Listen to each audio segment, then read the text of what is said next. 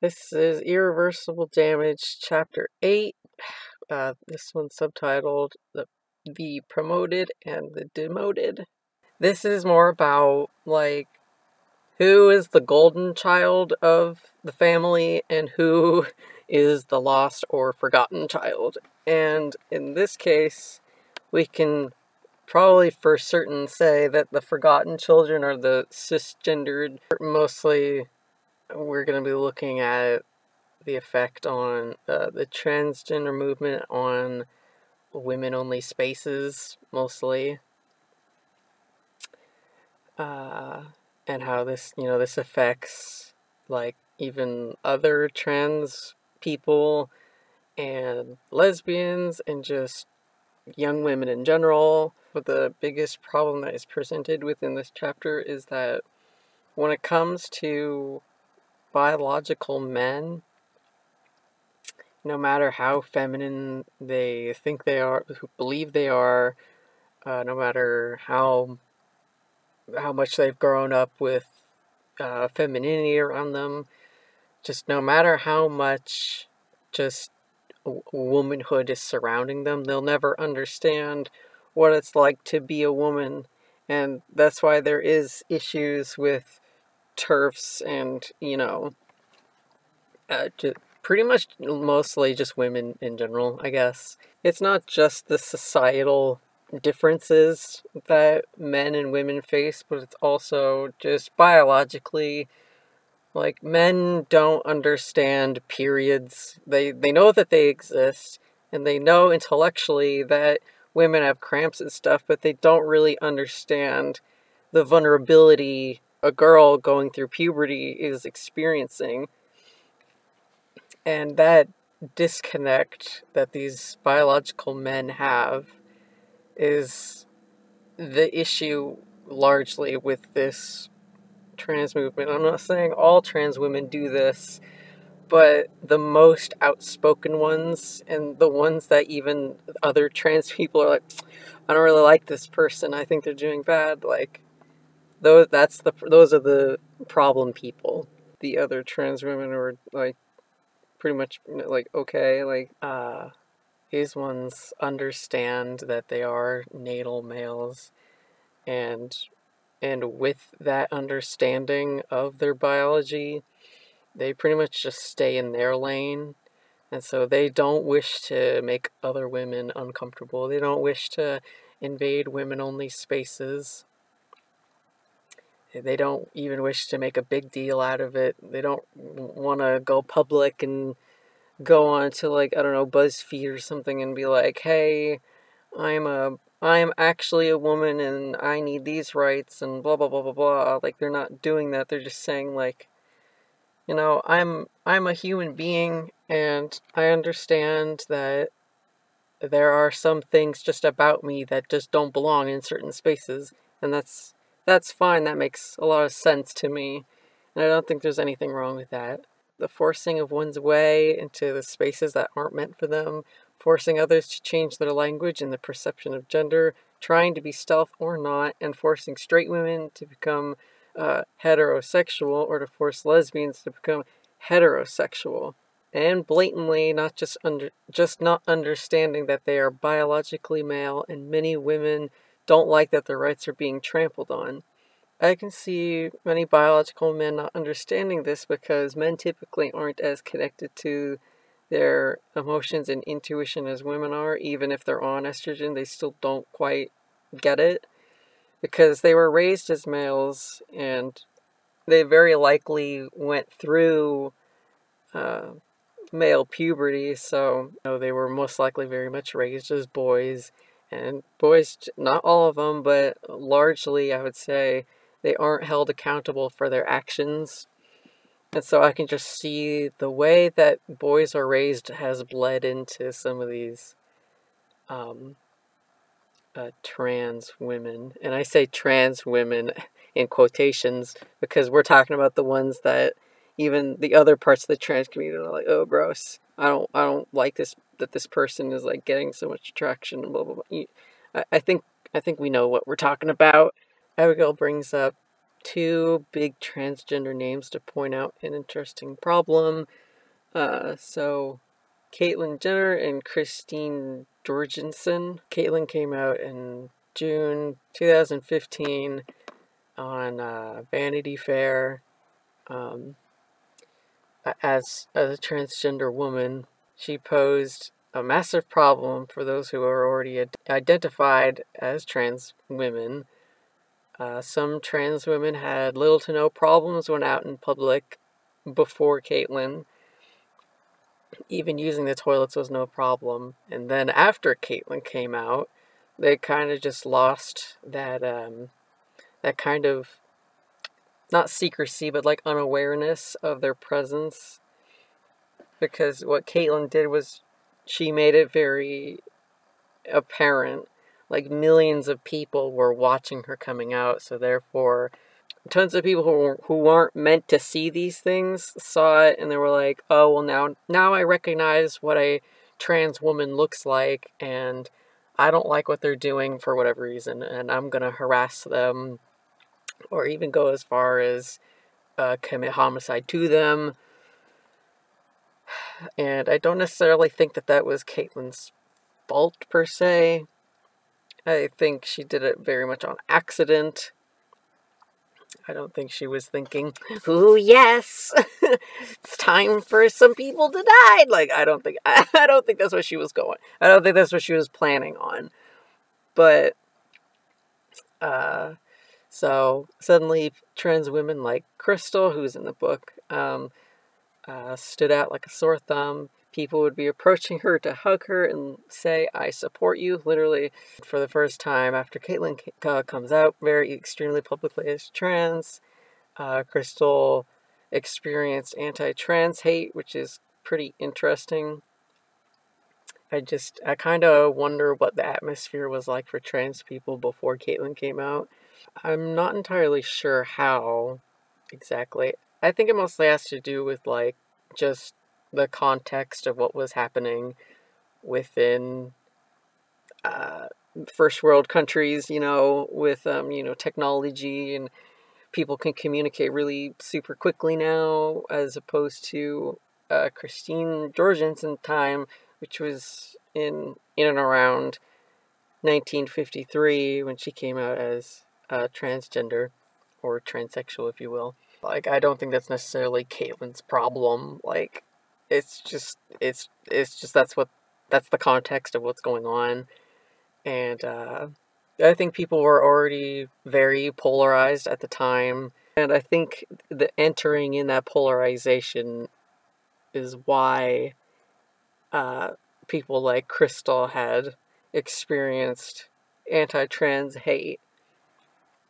Because for some very strange reason, whenever it comes to politics, people are just at each other's throats. And it's kind of insane. But we're a topic for another day. But when I was watching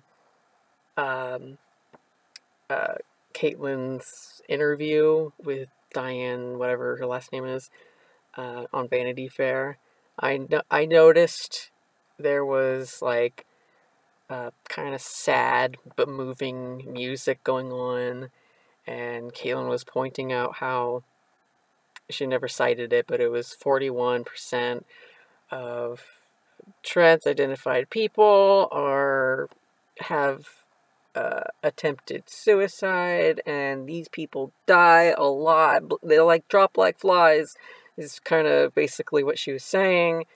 And it was just, like, all so sad, and she's explaining her problems before coming out and all that stuff. And while I was watching it, like, there was something very particular going on.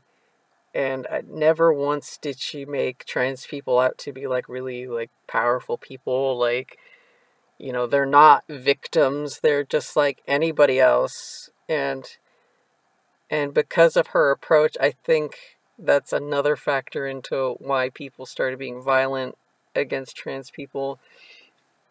Because in my view, what had happened with, oh, trans people are victims, blah, blah, blah, blah, it just kind of shines this very stark spotlight onto the trans community and saying to laymen, hey, these people are really weak, go beat them up. Not that that's what she was trying to say, but it just incidentally happened. I hope that makes sense. There's a term for it, but I don't remember what it is right now. As I'm saying this, I don't mean that she she did it on purpose, or she shouldn't have come out at all. I'm saying that, you know, she has every right to come out and say, hey, I'm transgender, because, you know, that helped her in her personal private journey. And she was already such a big figure anyway, and she can't really do anything privately, so it makes sense what she did. But I just don't think her approach was necessarily the best.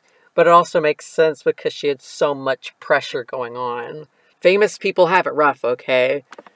When presented as a problem needing to be ameliorated, transgenderism quickly entered the symptom pool, which is what I was saying about, like, when she was saying, like, oh, trans people, 41% are victims of attempted suicide, blah, blah, blah, you know, like, oh, victimhood, oh, it's so sad, look at my story, it's so, oh, pity me, basically. Again, I'm not saying she shouldn't have done it, but I'm saying, like, because of her approach of, oh, woe is us kind of thing, as a whole species, woe is us, that goes into children's minds as, oh, I can really relate to that, and now I'm gonna apply your problems to mine and apply your solution to myself as well. It's mostly about relatability and seeing, like, you're posing a problem, I feel like I can relate to this problem, therefore I'm going to be that. Again, I still don't fully understand what symptom pools are, but I'm gathering that if it's surrounded by morbid things and death, people are very attracted to it. That's all I can get out of it. And this posed a threat to parents because then their children would come out as transgender where they really aren't trans but homosexual, or have a paraphilia and desire to be under the LGBA safety umbrella. With a greater awareness of transgenderism and the societal success they've had, it attracted the unwelcome attention of perverts and criminals, men using the good name of transgenderism to prey on vulnerable women, that's what I was saying earlier.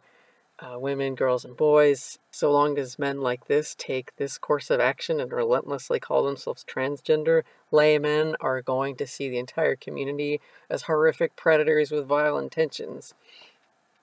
Which I think is a very important thing to keep in mind when people start talking, or radfems start talking about certain transgender issues.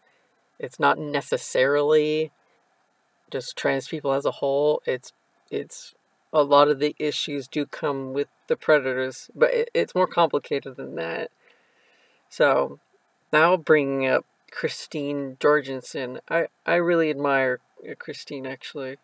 So she was once a GI who served in World War II, then went through the world's first successful medical sex change in 1953. The vast majority of the attention on Christine was positive. She was welcomed by 1950s America, which would otherwise seem unlikely given that homosexuality and sexual deviance was looked down upon. I believe what made Christine so acceptable and less transsexual deaths were surrounded Christine was because she didn't victimize transgender people.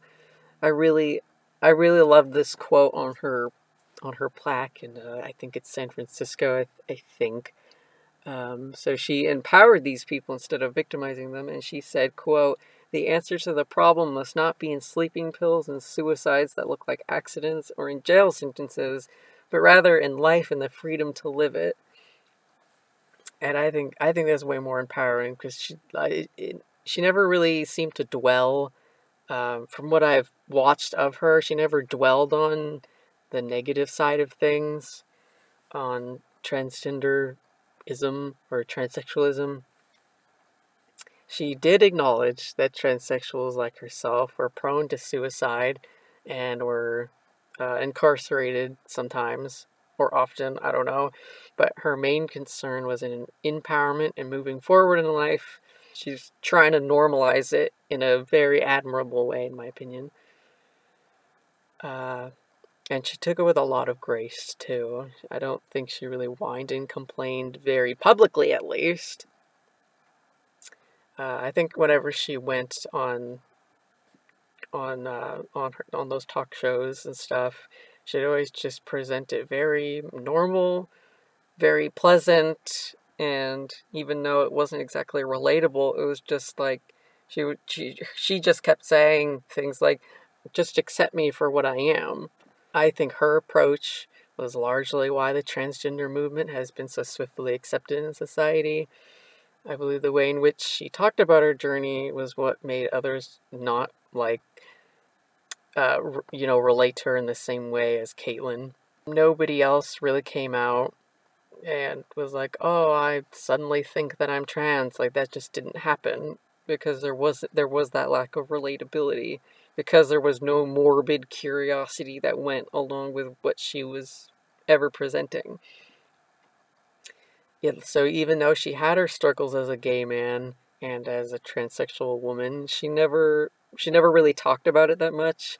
So I believe in that way she wasn't exactly relatable, unless you just so happen to be already transgender yourself and you've already come out or something. I read more into Caitlyn's thing because of her coming out. Caitlyn's coming out, quote, at least 21 transgender women had been murdered in America in 2015.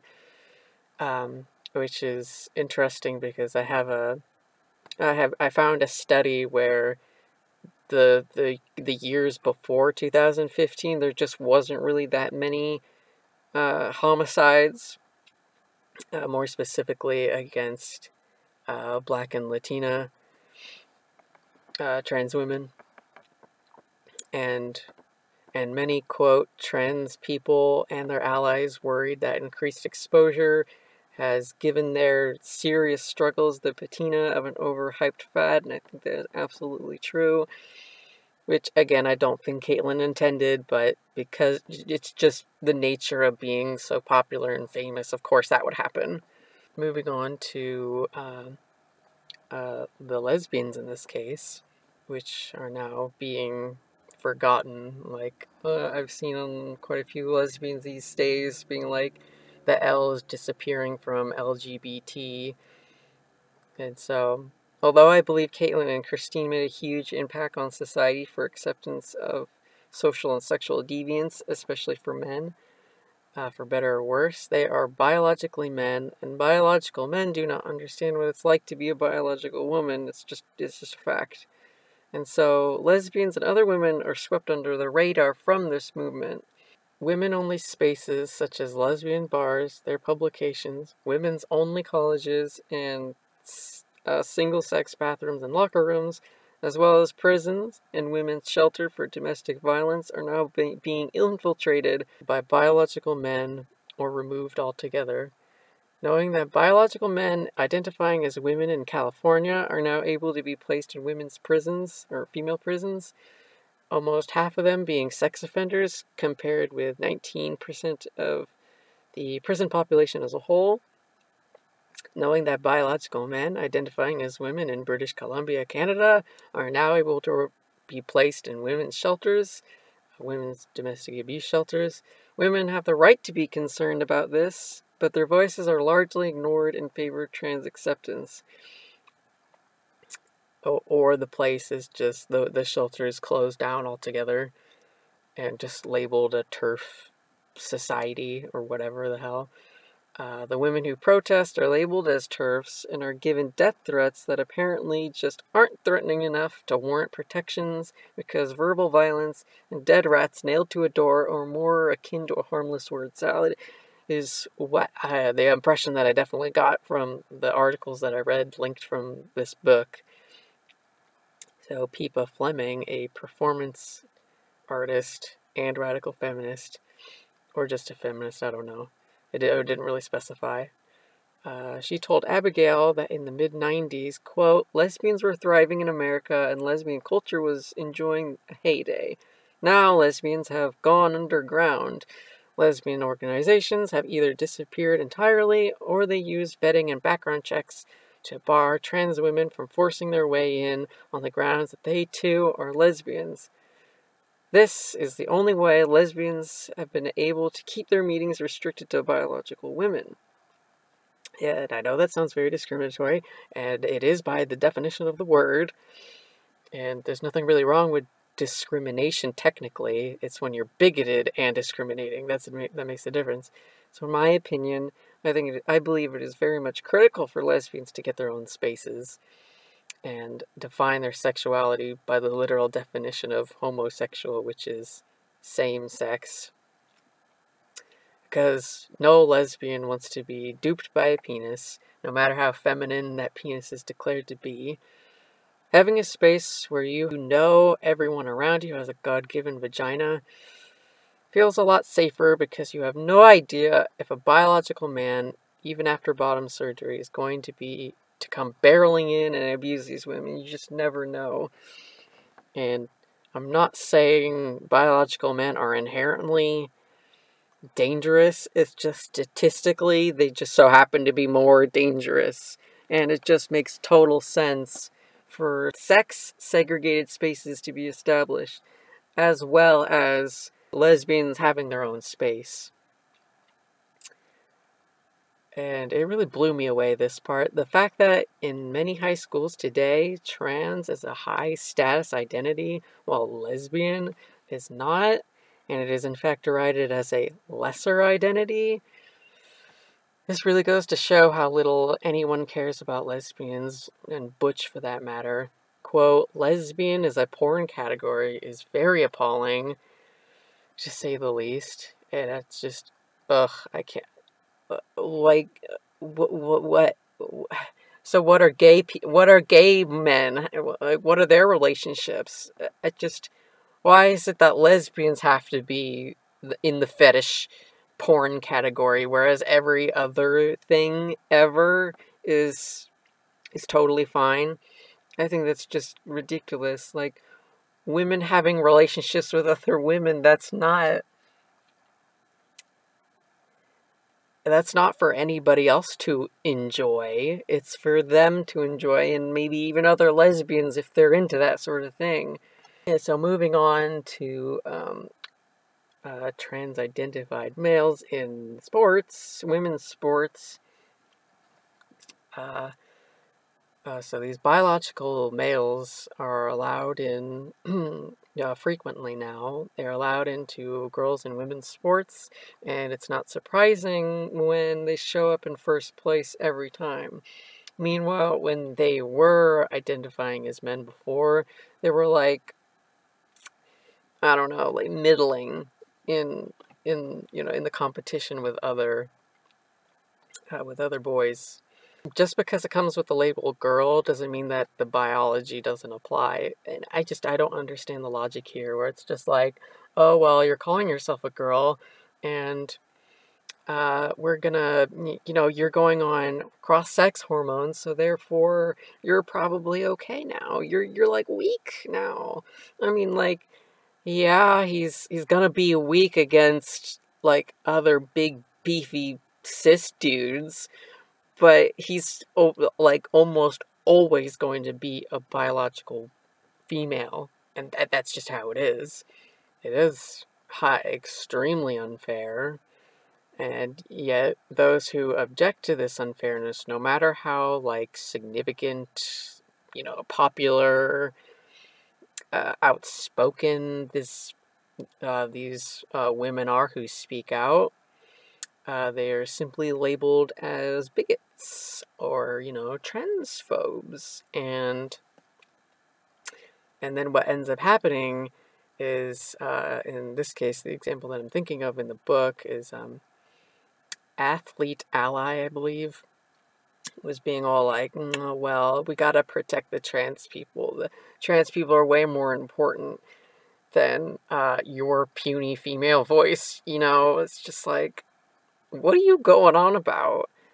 From what I'm seeing here, they would rather protect these marginalized groups and push them forward.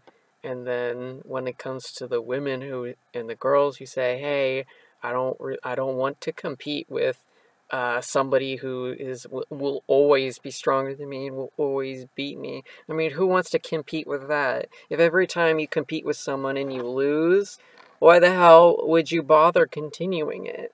So what happens is, quote, their private spaces, the women's private spaces, turn co-ed, their sports records stolen, and then they get like spat on, you know, by some people, some of these trans women who are like, "Oh, well, you're a loser if you can't beat me."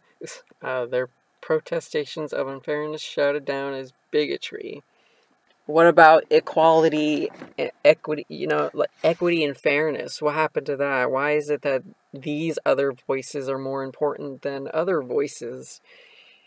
Why can't we just all listen to each other? Why can't we just sit together and compromise? Like, why is that so hard? Make a trans sports team instead. Why don't you do that instead of just invading other people's? Abigail moves on to, you know, posing the question, what is a woman anyway? And now women aren't women anymore. Women are women is a feeling.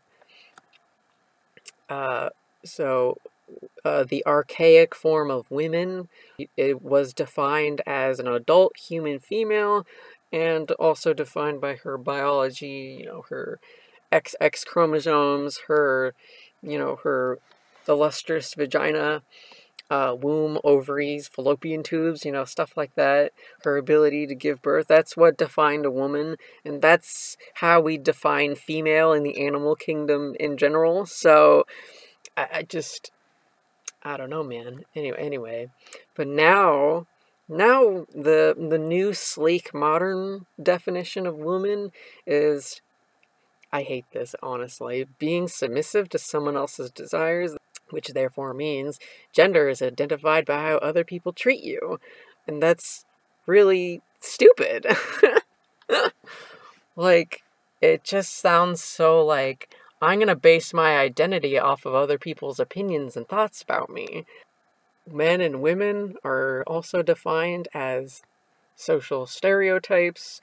You know, they're typical, you know, stereotypical gender roles, and, you know, the men are the GIs, and the women are the Barbies, and it doesn't matter how flattering or unflattering these stereotypes are. Like, women are catty, you know, and men just bully people all the time. Like, or, you know, that's what they are. That's what defines a man. Like, but that's the definition, apparently. And so, if you call a pregnant woman, for instance, you're excluding trans men who still have a womb and have fallen pregnant for whatever reason. A baby doesn't come out of a vagina. A baby crowns from the front hole. That's what they're called. Isn't that beautiful? Isn't that such a beautiful term? No longer do we say, quote, menstruating women and girls, unquote. We say, quote, people who menstruate, unquote, because trans women wish they would, don't they? Trans women menstruate too. Women are referred to as breeders. Isn't that beautiful? Or bleeders, which reminds me of Mad Max Fury Road with the antagonist Joe and his 5 wives who were literally just there to give birth to people, which was, you know, not very pleasant to see. The whole breeders and bleeders just sounds just so... It doesn't have doesn't have a humanizing ring to it, let's say. What really rubs me the wrong way about this terminology is that it exclusively caters to the 1% of the population and ignores the voices of the majority. So if you're going into like some kind of, what is it, space, mostly, exclusively for, women and, their medicine and stuff, it's like the majority of people coming in are going to be biological women, and maybe very occasionally, like maybe like 1 in a million or something, is going to be that one trans-identified female. It's like, why would you change your entire language and lexicon, just to cater to that one person that's going to come in, or 2 people that are going to come in?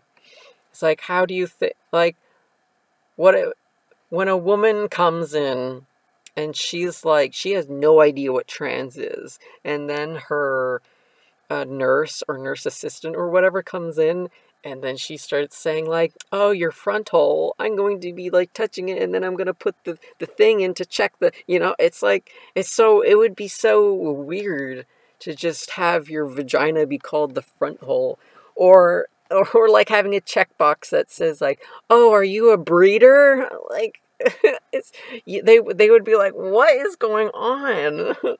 I'm not this. I'm just pregnant. And so moving on a little bit, it's still within this section, but when discussing pornography, Sasha Ayad is brought up, and she says, quote, in some cases, porn did play a big role in the children's newly adopted identity. Abigail goes on about mild BDSM being a cropping norm amongst teenagers, and how scary that is for young girls who are just getting into their sexuality. I think it is scary to see BDSM as a 12-year-old girl and having this mounting pressure to mimic those women in porn to oppress the boys she associates herself with. I can certainly see a girl unwilling to call herself female if that's what she has to if that's what she has to go through, being a submissive female, and, like being choked and having her hair yanked on and probably spat on, and, other BDSM sort of things. Like, of course, she'd be like a little intimidated because that's what the boy she associates herself with totally expects.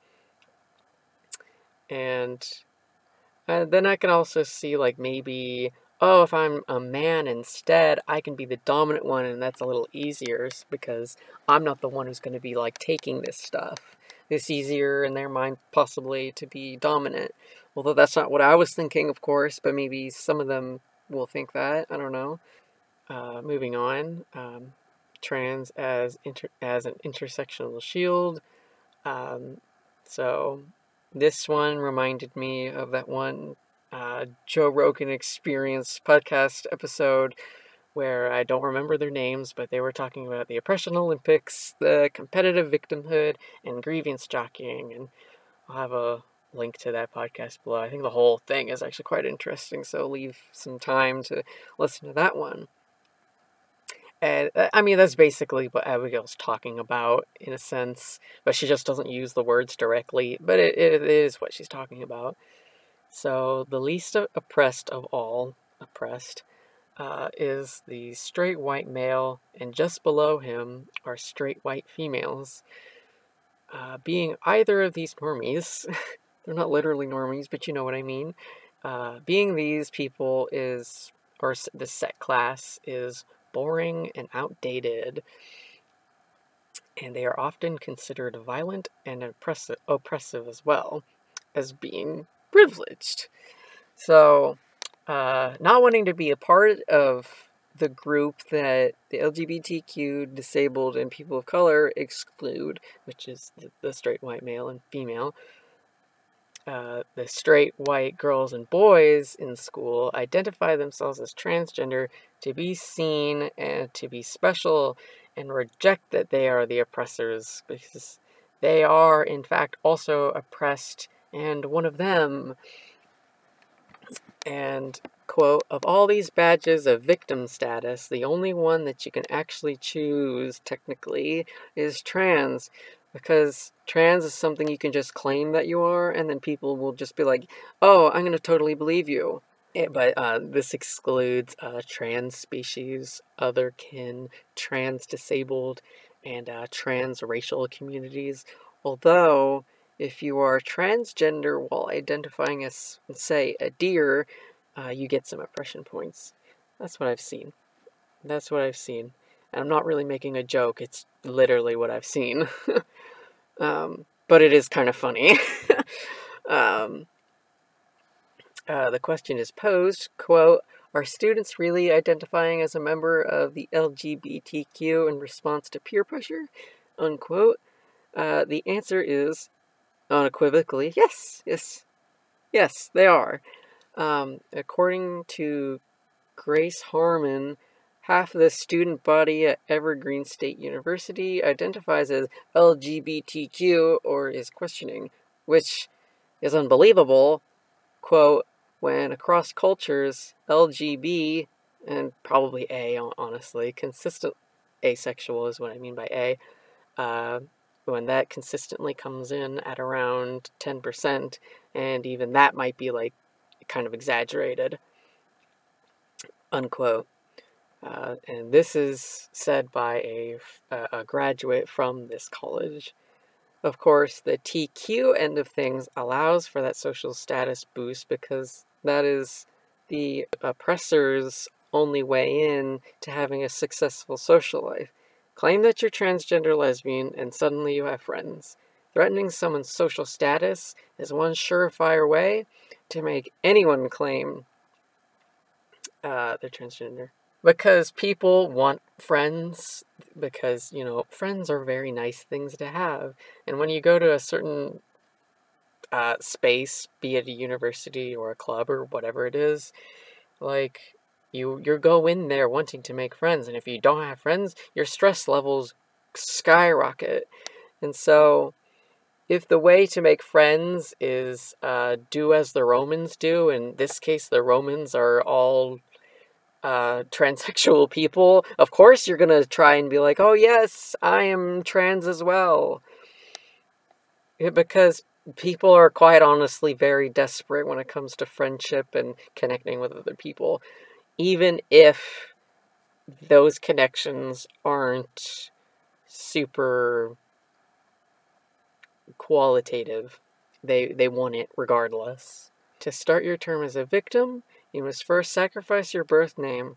Then the universities will take it from there. Universities like UCLA offer simple instructions and provide forms for making this change campus-wide. You can then easily change your sex marker while you're at it. Which is weird because, like, before it was so stinking hard. You had to pay quite a bit of money just to get it all done.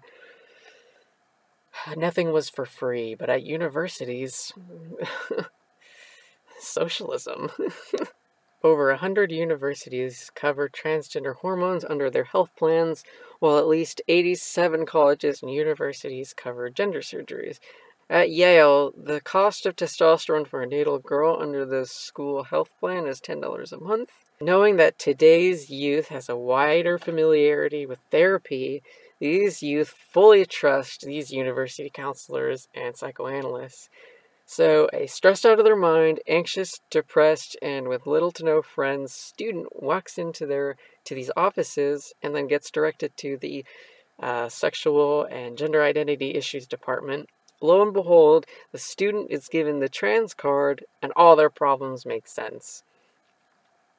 If a concerned parent catches wind of such information, those parents or that parent is surely going to be escorted off campus as soon as they arrive.